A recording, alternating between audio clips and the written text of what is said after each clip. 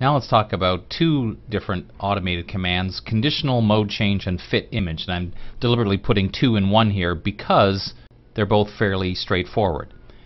Conditional mode change is kind of an unusual option. It's not one you'll use all the time. Later on when we talk about the idea of creating an action that you're going to apply to different images, it's probably where it would come more into play.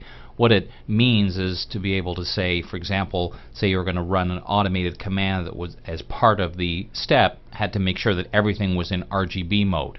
So what you could do is say, no matter what it currently is, or I could just do all, make sure it's in RGB. Now in this case it won't do anything because my image is already in RGB mode, but again this will make more sense later on when we're talking about recording an action.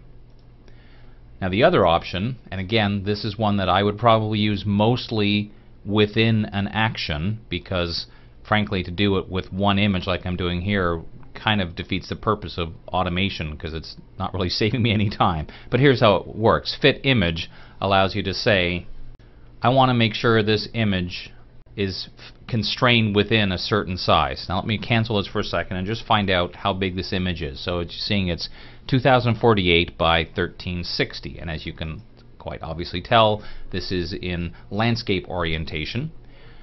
If I go to fit image, it brings up this dialog box, and the one part of confusion about this is if you want to constrain it to say make the longest measurement a certain number, for example make either the width 1000 if it's in landscape mode or make the height 1000 if it's in portrait mode, you would do this, put the same number for both.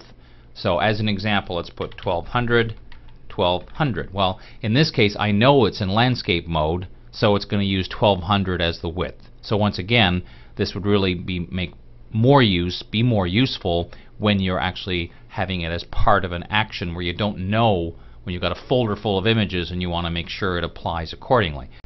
So in this case again it's kind of pointless to run this automated action where I could just go to the image size menu and do the same thing, but just want to show you what it looks like when I click OK.